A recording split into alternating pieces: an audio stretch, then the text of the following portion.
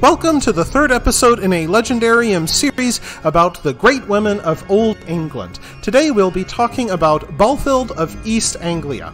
Over her 50-year life, Balthild was a nobleman's daughter, a slave, a queen, the de facto ruler of a country not of her birth, and finally a nun and a Catholic saint. Balthild was born around the year AD 630 to a thane and long-haul master whose name has been lost to history, unfortunately. Being the daughter of an East Anglian thane, the long-haul would have been Balthild's world. She would have grown up in a smoke-filled timber hall that housed not only her family, but her father's elite Hearthweru warriors, and she would have watched as they sang songs of war, as her father gave gifts of gold and silver, and as he feasted, drank, and planned battles with his men. However, Balthild's life would not have been idle. Even nobles were expected to work hard back then, fighting in battles, maintaining their horses and weapons, and helping to expand their wealth. As a girl, Balthild would have learned trades from her mother's side, helping her to weave clothes not only for herself, but making gifts for her father's men. And at least some of those men working alongside Balthild in her father's East Anglian hall would have been slaves. About 10 to 20% of the population of Anglo-Saxon England was enslaved, and people became slaves either by being taken captive in war, sometimes being sold as punishment for a crime, but there were many slaves who had been sold by their own parents because they didn't have enough money to feed themselves through the famine years. Not only did peasant families sometimes sell their sons and daughters, but sometimes they were forced to sell themselves. On the other hand, Balthild would have eaten well, feasting not only on bread, venison, and pork, but drinking mead made from honey, spices, and grains. Indeed, the hearths of Saxon halls were often large enough to roast an oxen inside, and they often did. In addition, Balthild would have attended Mass and learned Bible stories, as her parents were recent converts to Christianity.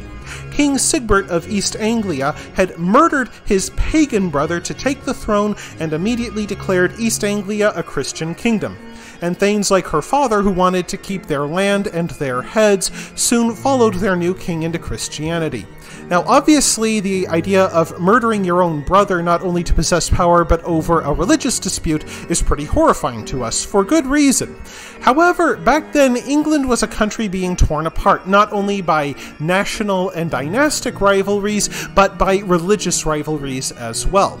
Most of the south of England had converted to Christianity by Balthild's time, with the Gospels being brought by Frankish mercenaries, but the north of England would have still been ferociously pagan, and of those pagans, none struck more fear into the hearts of Christians than King Penda the Pagan of Mercia, a fearsome warlord whose many victories not only expanded Mercian power at the expense of his neighbors, but they seemed to signal that God had abandoned the English Christians.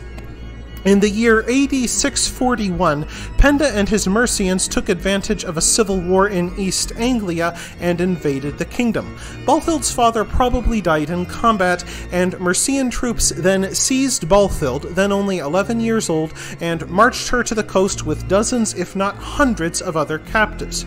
There they sold her to Danish merchants, who then shipped her across the English Channel to Francia, the name for France back then. Now, such a situation is unimaginable to most people today.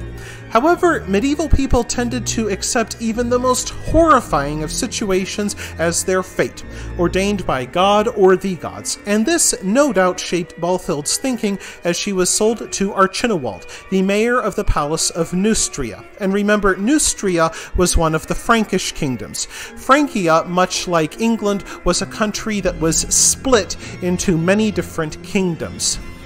As Balthild started her new life, she would have done the sort of work that she saw slaves do in her father's hall, like hauling firewood and water, tending to animals, washing pots and pans, and scraping and cleaning the floors of spit, spilled beer, urine, and dog droppings.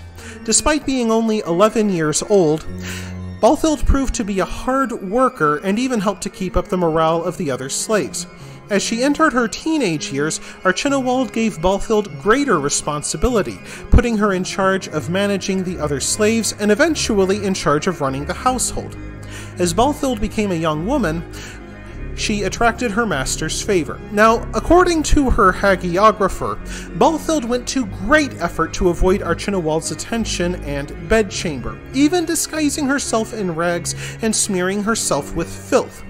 However, the story of her determination to preserve her virginity can be treated with some skepticism for two reasons. Number one, as her master, Archibald could force Balthild to do whatever he wanted. And secondly, not long after this incident is said to have occurred, Balthild's owner introduced her to King Clovis II, King of Neustria. Now, obviously, the marriage of a king to a slave is unusual, but like the Anglo-Saxon kings, King Clovis of Neustria wished to marry the daughter of a prominent noble for political advantage.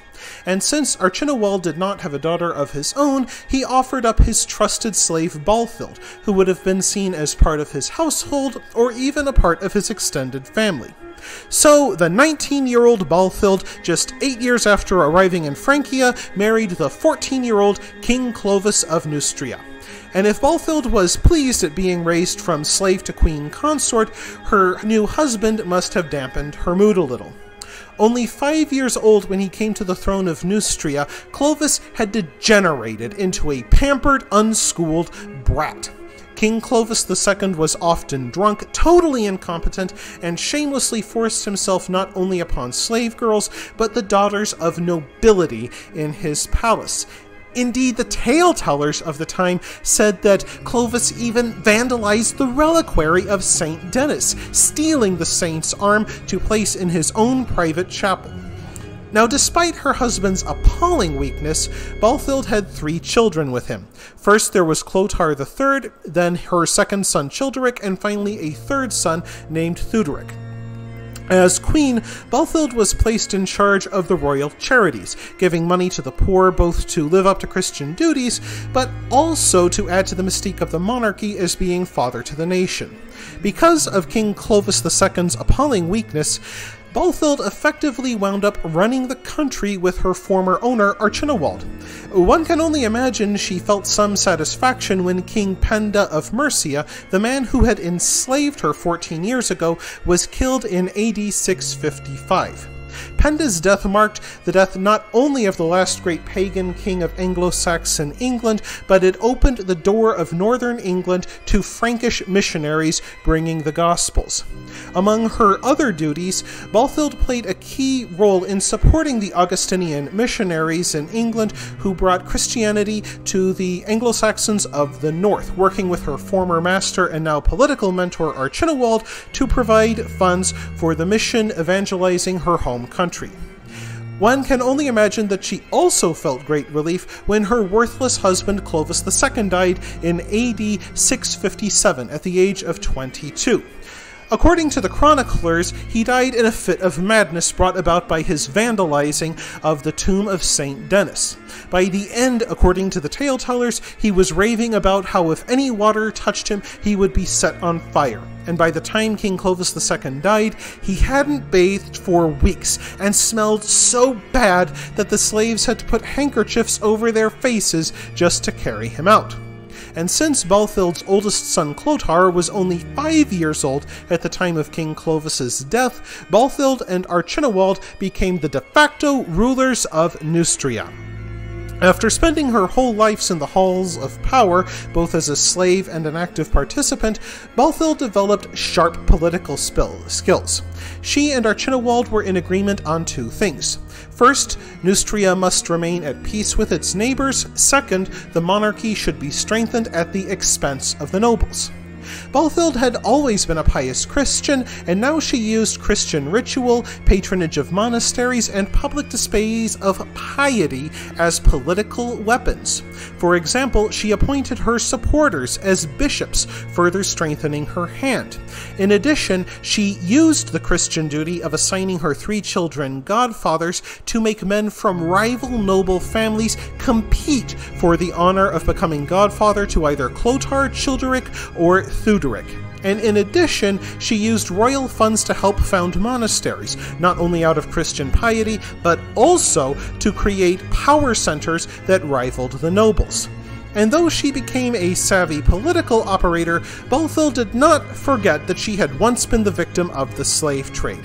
In Francia, as in Anglo-Saxon England, impoverished peasant families often had to sell their own children to pay taxes or buy seed corn in lean times. Sometimes whole families had to sell themselves into slavery just so that a master would feed them. To prevent this from happening, Queen Balthild lowered taxes on the peasantry, and in addition she used royal funds to purchase slaves and then give them their freedom. She also enforced laws banning the sale of Christian slaves to non-Christian countries. Her efforts did much to slow the slave trade in France, though it was too deeply entrenched to be ended completely in her lifetime. But it is worth noting that almost 1,200 years before the British Parliament abolished the slave trade, followed soon by the United States Congress, a Queen of France was working to do the very same thing. Later in her reign, Balthild also became a generous patron of several monasteries, especially the abbey at Chelles. However, after her former master Archibald died, she lost not only a political ally but a powerful military commander as well. The nobles, disgruntled at how she kept them out of power, helped to install a new mayor of the palace named Ebroin, and in 665 AD, Ebroin removed Balthild from power by force, installed her son Clothar as a puppet king, and she was forcibly retired to a nunnery that she had helped found. With her enemies in power and using her eldest son as a puppet, Balthild resigned herself to quiet retirement in a life of Christian devotion at Chelles Nunnery. Prayer and manual labor filled her time for 15 years until her death in 680. And after her death, her hagiographers not only wrote the story of how she escaped Archibald's attention, but also told of how she had a vision of a ladder descending from the sky to take her to heaven. Another tale told of a bishop who brought a child possessed by a demon to her tomb.